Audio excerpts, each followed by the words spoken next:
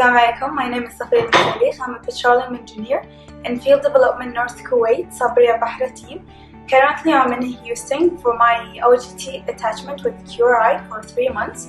I'm working on several projects with QRI for production optimization, and one of the projects is finding potential behind the pipes. I'm learning a lot here, and I'm willing to bring all that I learned back home and implement it and share it with my colleague. Thank you very much for this opportunity.